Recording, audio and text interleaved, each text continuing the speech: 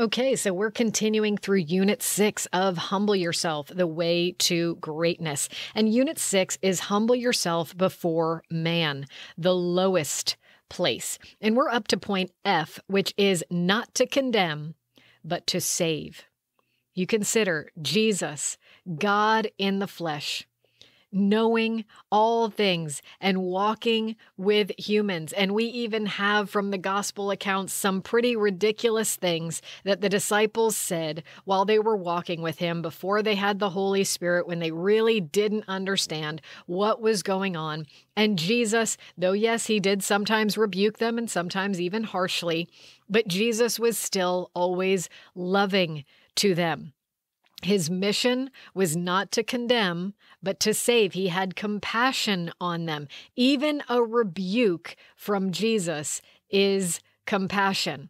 Even a rebuke from Jesus. Remember, we talked about prophets and receiving prophets in a prior segment. But remember, Jesus is the prophet, like Moses, who God has ordained to speak for him. That's one of the roles as the Messiah that he fulfills. So Jesus, a rebuke from Jesus, Jesus telling you to repent because the kingdom of heaven is at hand, is the most loving thing he could possibly ever say to you. He came to save you, not to condemn. He said, I don't come to condemn the world. The world is already condemned.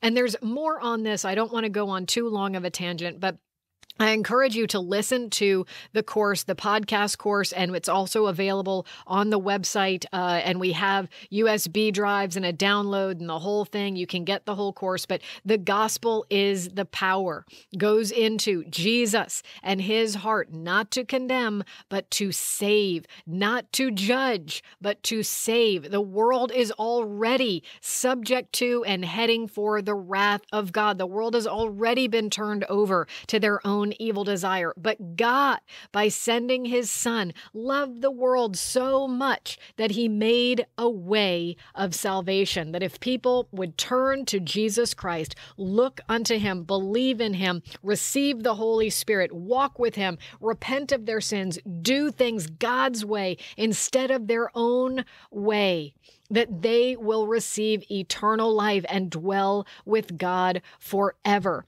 according to God's original plan for mankind. So look at the gospel is the power.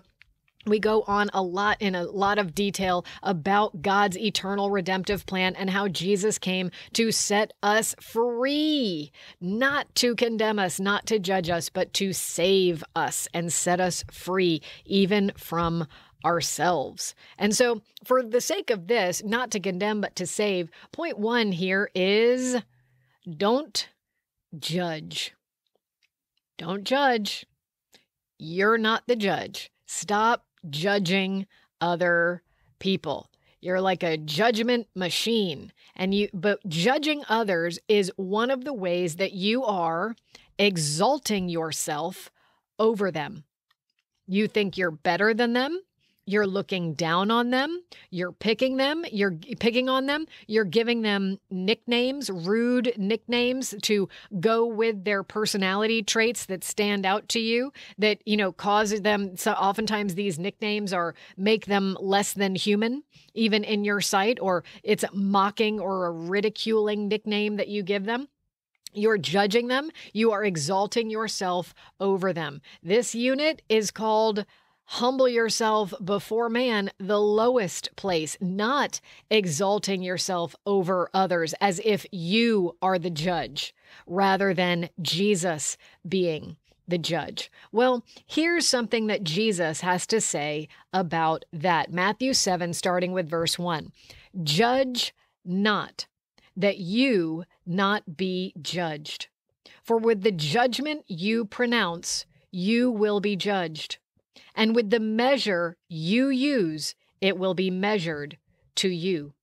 Why do you see the speck that is in your brother's eye, but do not notice the log that is in your own eye? Or how can you say to your brother, let me take a speck out of your eye, when there is a log in your own eye? You hypocrite! First, Take the log out of your own eye, and then you will see clearly to take the speck out of your brother's eye. So I'm not going to go on too extensively talking about the difference between a speck and a log. I think you got that. You don't need to tell you that a speck is a tiny piece and a log is a big, like, lumberjack tree sticking out of your eye, okay? You got the point. Jesus' words are pretty clear there. The thing is that while you still have a log in your eye, you cannot see clearly. And so with this log in your eye, you're making all these judgments about other people that are to condemn them, but not to save them. But here's the thing. As Jesus comes into your life, as the Holy Spirit begins to convict you of sin, of righteousness, of judgment, as that transformation, regeneration process begins in your own life, you start to see that everything you've been doing is wrong and that you deserve the judgment of God. But God doesn't come to condemn you. No, He comes to show you His way and how to do things His way. So as you go through the process of taking the log out of your eye, you become someone who understands how to help someone who also has a log or even just a speck in their eye. When you still have a log in your eye, you don't know what the root of the problem really is because you haven't dealt with it in your own heart yet. But once God has dealt with you in any given particular area, then you can see clearly to be helpful, to be useful for helping someone else remove what they have in their eye that is distorting their vision and causing them difficulty and challenges. What I've discovered about this is that I meet people who might be very kind on the surface and they're more like the peacekeeper personality, but sometimes these people under the surface, they're very nice on the surface, but under the surface, they are harshly and deeply critical and judgmental. And oftentimes they don't have discernment. They lack discernment. They lack true spiritual discernment. Why? Because they are so busy with their peacekeeping personality and the way that they like to keep peace between people, but they also use the same thing in God's process with them. They're so busy convincing themselves all the time, well, I'm okay, and it's okay, and God has me right where He wants me, and it's okay. And, it's like they're legitimizing themselves and they're using the love of God as a free pass for them not engaging with the Holy Spirit to take the planks out of their eyes. It's like, I have this gigantic plank in my right eye and the plank in my left eye is even bigger. But Jesus died on a cross, so I'm okay with God. It's okay. I'm at peace. I have a peace. I'm at peace. These planks in my eyes, they don't bother me at all. I'm okay. It's okay. God knows about these planks. And it's like, no, you're missing it. God wants you to take the planks out of your eyes by allowing Him to engage with you and show you the areas in your life where you're not okay. Because guess what? You're not okay. So here's why Jesus died on a cross. He died so, yes, the forgiveness, the mercy from Him is already there. It was paid for 2,000 years ago on the cross by the shed blood of Jesus. So yes, it is okay for you to confess all the ways that you are not okay. So go ahead and get on with the transformation process. Stop letting yourself off of the hook because of the blood of Jesus, and instead dive into the blood of Jesus like the safety net revealing, it's safe to confess all your sins, reveal all your junk because the blood of Jesus has already covered it all. So you can be honest with yourself and with others and repent of the ways that you're not okay and that you're not doing things God's way. Because here's where the rubber hits the road. And I've seen this in many people's lives. I've had to say this to several people along the way. The reason you don't have discernment, spiritual discernment, is because you have not taken the planks out of your own eyes yet. I don't care if you've been a believer for 20, 30, 40 years. If you have not allowed God to deal with the planks in your eyes, you are not going to be able to see clearly to help anyone else take the speck out of theirs. And you won't be very compassionate. You might be able to put on a nice facade, the kindness facade on the outside. Oh, yes, I'm a peacekeeper. Oh, it's okay. I'll go with the way you want to do things. But then you get in the car or you go home and you're cussing them out the whole way and you're judging everything they did as you depart from them. That is not the love of God. And your act of kindness on the surface is actually hypocrisy. That's what Jesus said. You hypocrite. You're an actor. A hypocrite is an actor, like George Clooney is an actor. Hypocrite means actor in Greek. You hypocrite, because you're putting on a show. Look at my performance. I'm putting on the show like I'm actually a really nice person. But then as you depart from them, you're judging them, cussing them out, and exalting yourself over them the whole time. So this is a problem. We've got to stop judging others. First, let yourself be subject to God's process in your life. Then you don't get authority to judge, but you will grow in discernment because you'll be able to see clearly. Now, here, just a quick side note on this. When you've got a plank in your eye, usually if you are offended by someone else's behavior, that is usually a sign that you still have a plank in your eye on that very issue that you are so offended about. And you say, well, no, I don't do that. Okay. But here's how you got to do it. Instead of maybe the outward form of the behavior that's offending you so much, look at the root of it. So maybe it's pride. Well, they're functioning in arrogance and pride. Well, guess what? If their arrogance and pride is offending you, it's because you still have arrogance and pride. Or let me put it to you this way. The first time that I ever really got this, it was like my aha moment, if you will, the light bulb went off, is I spent some time with someone, and then as I was driving away, I said to the Lord, oh, Lord, they just talked about themselves the whole time. How rude. And the Lord said to me, yeah, but the only reason that you're offended by that is because you wanted to talk about yourself.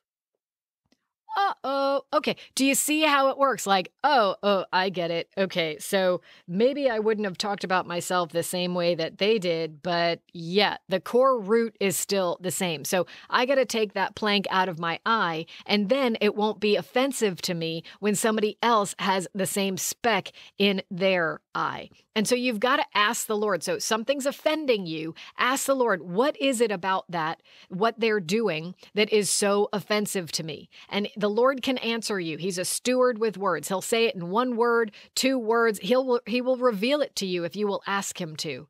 And it will be something I guarantee that you are still dealing with in your own heart, in your own spiritual walk.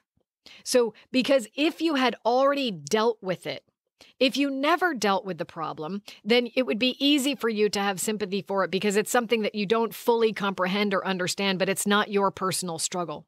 But if it's something that you have already dealt with and you've put it to the cross and you've taken the plank out of your eye, then you don't have judgment for the person anymore. You have useful sympathy.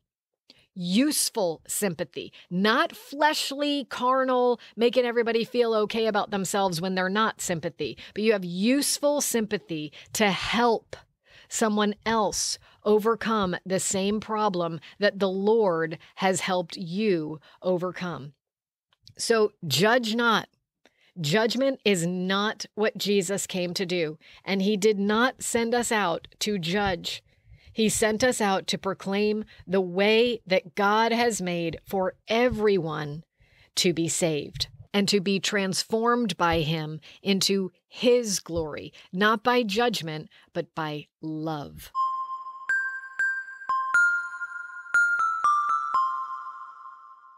So we also have to keep in mind that God has entrusted to us the ministry of reconciliation, not the ministry of condemnation, but the ministry of reconciliation. God reconciling, bringing people back into right standing with him, right relationship with him. So 2 Corinthians chapter 5, starting with verse 18, all this is from God, who through Christ reconciled us to himself and gave us the ministry of reconciliation.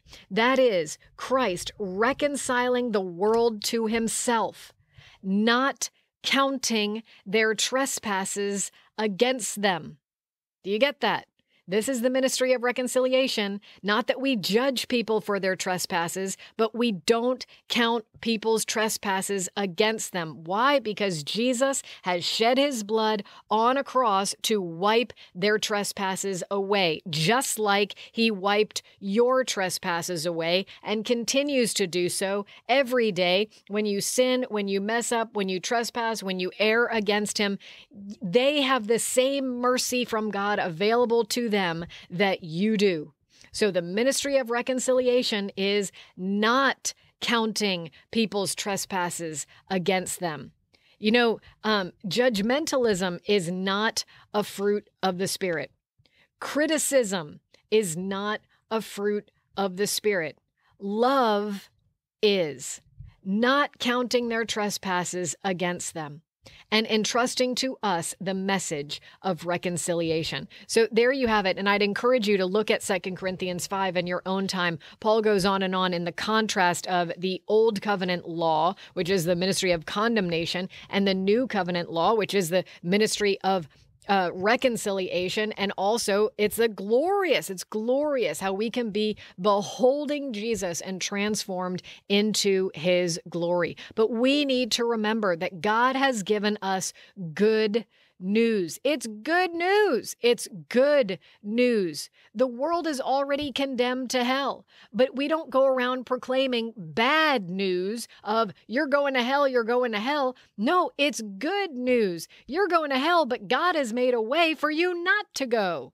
Right? So we've got to proclaim the good news that God has made a way of escape for all people to be saved if they will place their faith in Jesus Christ as their Lord and Savior. But condemning others, again, is the equivalent to exalting ourselves above them, as if that person that you're judging were not just as desperately in need of a Savior as you are.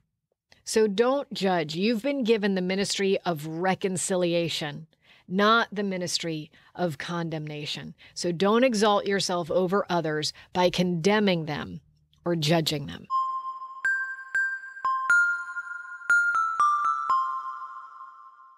So we're also going to look at the law of liberty. Liberty. So these passages will start in James chapter 1, but then we also will jump into James chapter 2. Now remember, when the letter that James wrote was written, when he wrote this letter, it didn't have chapters and verses and demarcations and, all these different lines and separations of the text. So James is writing it as one letter. Now, yes, he moves from subject to subject, but it is one letter. So we're just going to take that in context, that we're jumping from James 1:25 and then forward a few verses to James 2 verse 8. But let's take a look at what he says, and then we'll explain a little bit about what he means. So, but the one who looks into the perfect law, the law of liberty, and perseveres, being no hearer who forgets, but a doer who acts, he will be blessed in his doing. Now we go on. If you really fulfill the royal law, so pause. The law we talked about just a moment ago was the law of liberty, the perfect law, the law of liberty. But now he's talking about a different law, the royal law according to the scriptures. Now remember, in the New Testament didn't exist yet. The New Testament had not yet been assembled. All of these letters that people are writing to believers to encourage them in their faith. When someone talks about the scripture, they're talking about scripture that already existed. He's not talking about what the Apostle Paul has taught as the law of Christ. That letter wasn't even written yet. Right? So when James talks about the royal law according to scripture, he's talking about the law of Moses. When he's talking about the perfect law, the law of liberty, he's talking about the law of Christ, who liberated us from the law of sin and death. So he's talking in the same way that Paul does, especially if you want to go into Romans chapter 8.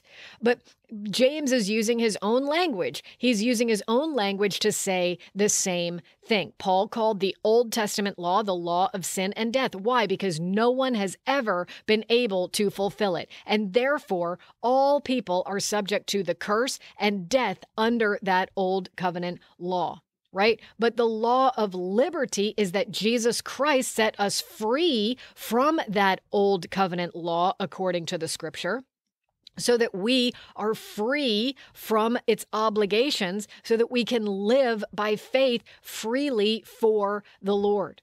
So let me keep going. So if you really fulfill the royal law according to the scripture, you shall love your neighbor as yourself, which that's how the Old Covenant law is summarized, you are doing well. But if you show partiality, you are committing sin and are convicted by law as transgressors. For whoever keeps the whole law, now he's still talking about the Old Covenant law of Moses, whoever keeps the whole law but fails in one point has become guilty of all of it.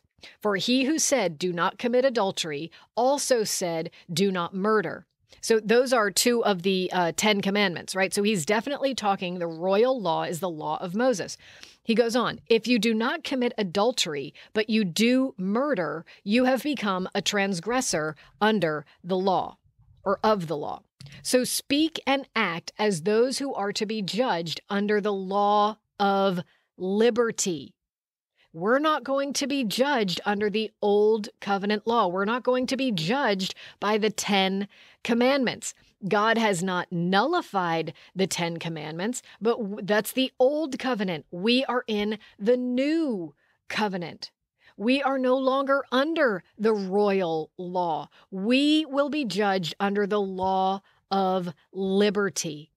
The law of liberty is that Jesus Christ set us free and showed us mercy that we did not deserve. What we deserved was death under the law, death by the Old Covenant standard, death because no one has ever been able to fulfill the requirement of the royal law.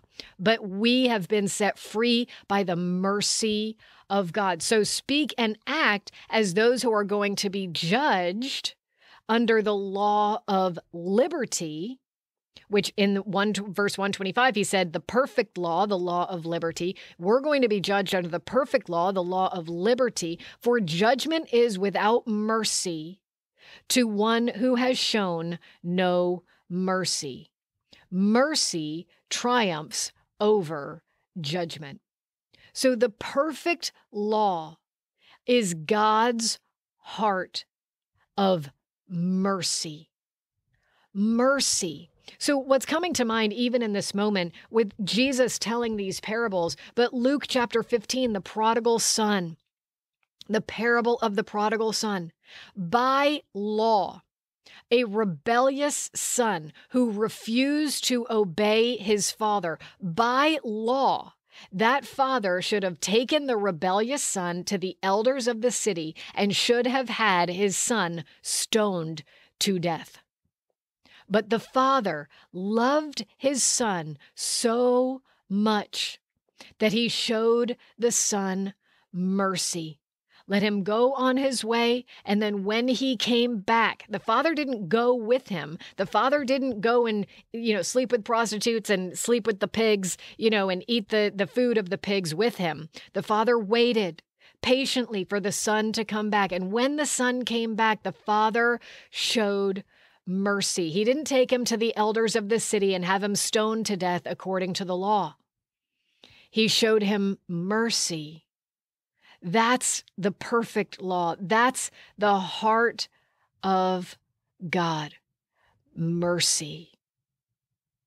Mercy. And Pharisees listening to Jesus tell this parable were horribly offended at it because they knew, okay, well, no, we're not supposed to show mercy. And so Jesus talked about that with the parable. In that same parable, the elder brother was so offended.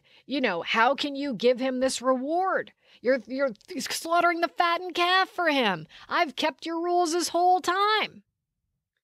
Because they were still looking at things through the royal law, the old covenant standard, but not the perfect law, the law of liberty and mercy, freedom from your offenses, freedom from your sins, freedom from your trespasses, freedom from the judgment that is right against you, freedom. Standing before the judge and him saying, you are pardoned. Yes, you've done all these things wrong, but you are pardoned. We, as followers of Christ, are called to live by the perfect law, not just that we have been fully pardoned, which we've got to walk in that reality, no doubt, walking in the reality of that we have been cleansed of our sins and totally forgiven. It is a life-changing thing to totally, fully understand and comprehend that Jesus Christ has completely paid for my sin, so I can walk free with no condemnation and shame over all the things I've done in the past. But if I really understand what Jesus has done for me by setting me free, then I will turn around and show the same mercy to others who need to be set free, just like I needed to be set free. Do you see it, friends? There's a difference between the law of Christ, the perfect one, the perfect law, the law of liberty, the law of the one who liberates us. He came and he showed mercy. That is our plumb line. That is our example.